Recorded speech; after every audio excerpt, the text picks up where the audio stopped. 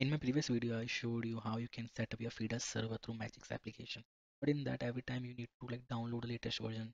And if you want to downgrade also, then again you have download it manually and set up every time. So I came up with a tool which is created by me only. I've created this tool which will automatically download the version which you want, and you can download the latest version easily. And also you can downgrade it also. Just you have to give the version name which you want to install, and it will also run automatically on both of your Android device. So let's set up this. So first of all, you have to download the Termux application. For old Android version, it's still available on the Play Store, but for the new ones, it won't be there. So you have to download it through Android. Here you can find the links. Download it through Android. So I have downloaded it. As you can see, Termux application on the last row. Just click on it. So first of all, you need to run few commands. First one is this Termux setup storage to keep the storage access. I will do this quickly. Just give me time.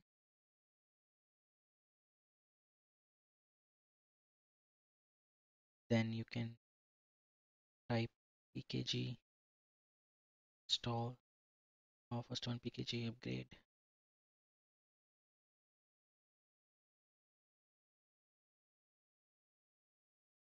Then to install tools, you have to install this repo, root repo, because by default the Termux application don't have root repo, so you can use this repo. So if this doesn't work, then you can use this command termux change repo. Then you can select this root repo manually from the list. Now you have to run this command apt-get update. Then you have to install these tools. You can simply copy it from here, paste it on the termux.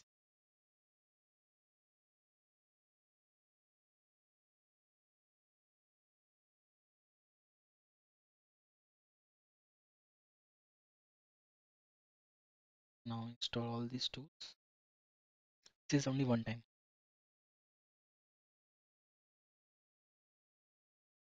Now you can download this tool.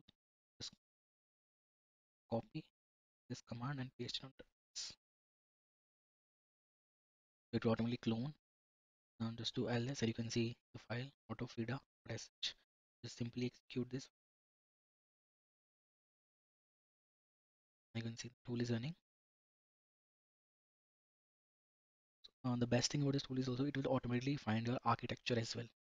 Some people find it difficulties to find the architecture of their Android device, so this tool will automatically find the architecture as well.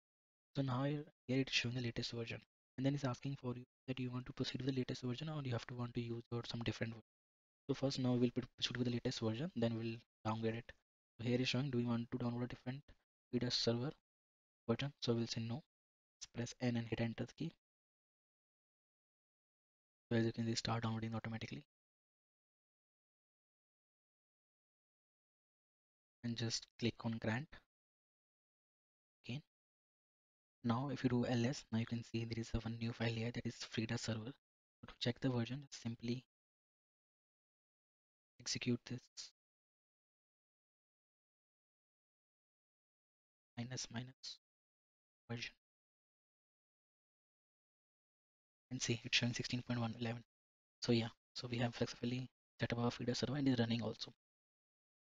So now we check our Frida version which is installed in our system. Yeah. So it's showing 16.1.8. So means on our Windows device it's 8, and on our Android device the latest version. So we need to update our Windows Frida server. But what I will do, instead of updating a Windows server, I will update my mobile device server. Simply for that, execute that same command again, autofeeder.sh, and here it will show you latest version and the architecture. Now, last time we select N, no, N. So this time we will type yes, then Y only, that's it, because we want to install some different version. So here you can easily downgrade or upgrade. So here just give the version you want to download.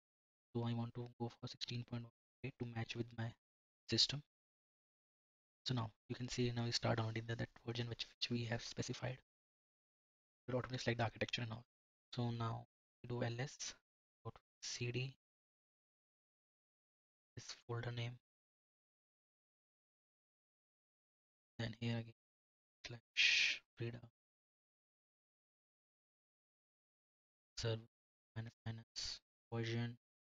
So see, showing 8 now. So here if I run Frida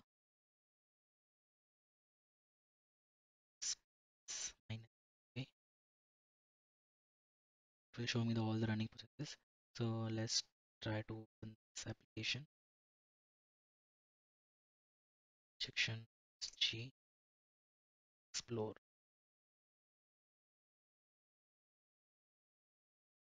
See now it's working absolutely fine. So there are a lot of benefit of using this one, as it will you can easily switch between the feed of server version, and you don't need to download again. You have to manually you have to go to the repo and to search for the version, then you search for your architecture. You download that version again. You have to do that thing. But this tool will automatically find out your architecture version and the version you want to download. Just need to specify that version. It will download it for you, and you're all set.